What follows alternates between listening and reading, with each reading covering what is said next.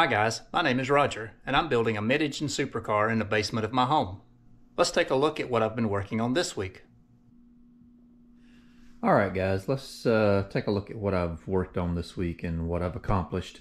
Started out this week working on the wiring harness, trying to figure out if I could salvage this and utilize all the components or not.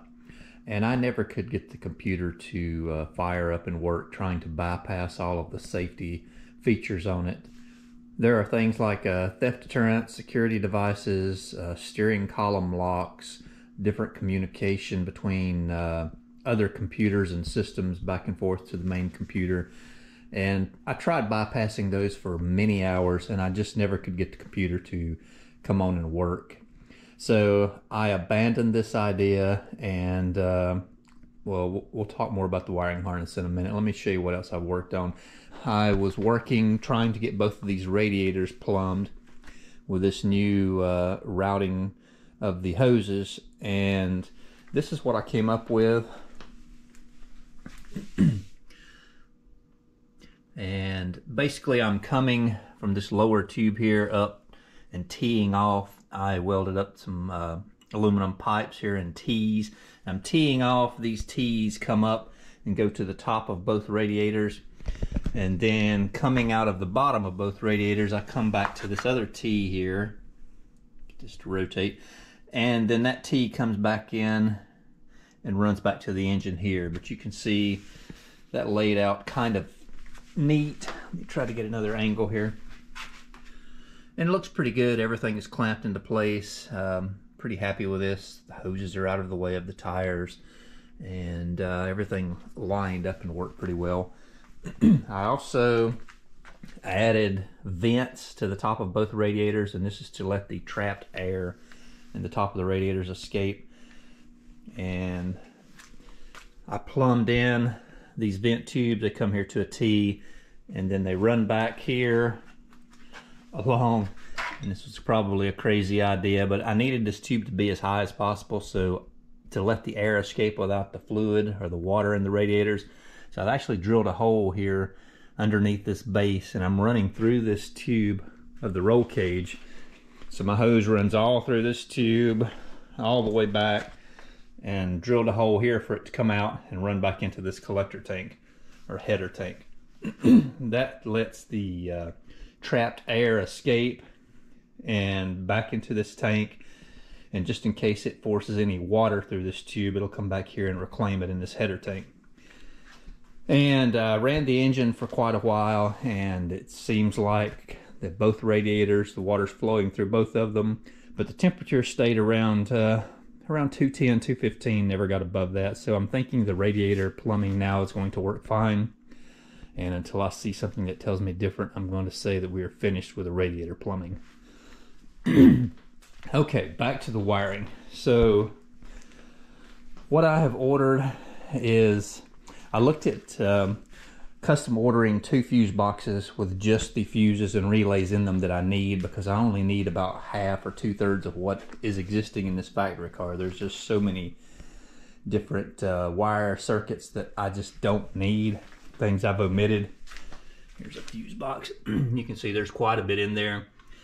And I was looking at custom ordering 2 panels, and they were going to be probably $800 to $1,000. And then I stumbled across a different device called I think it's called a PMU, Power Management Unit.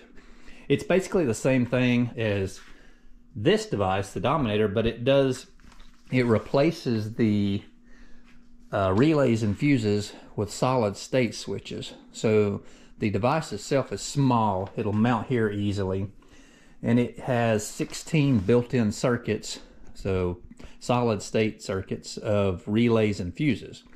Now 16 circuits won't be enough to do the entire car, but it'll do most of it. And what I can do is use one of those output circuits to power a small fuse box in the front of the car. So the main one will mount here for the 16 circuits, and then I will run one output from that to the front of the car to a smaller fuse box. It'll have a few circuits just to pick up the remaining circuits that device won't utilize.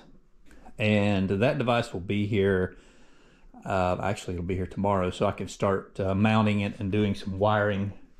I need to figure out exactly what I'm doing for ignition switch, because as you know, when you start turning the ignition switch on, the first notch on the ignition switch turns on accessories and powers up some circuits, and then when you crank the car, it powers up more circuits. So I need to do a layout and plan which circuits are going to be on like the ACC and which ones are going to be on a full start, and start laying them out and planning to use those. Now I will be utilizing a lot of this wiring because the wire gauge is sized correctly for the circuit's current draw. So I'm going to cut and pull these wires out, one circuit at a time, and utilize this wiring, so I won't have to buy all new wiring.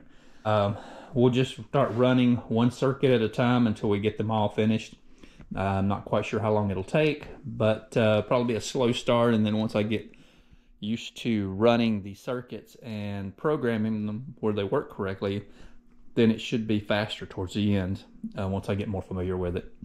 There are a couple things that's going to be difficult, like automatic headlights, windshield wipers, and air conditioning. But we'll work on those once we get to them. I'll probably save those for last. But I think that brings you up to speed for this week. It probably doesn't look like I accomplished a lot this week, but I spent a lot of time on this wiring harness, and I have put in several hours on the car this week.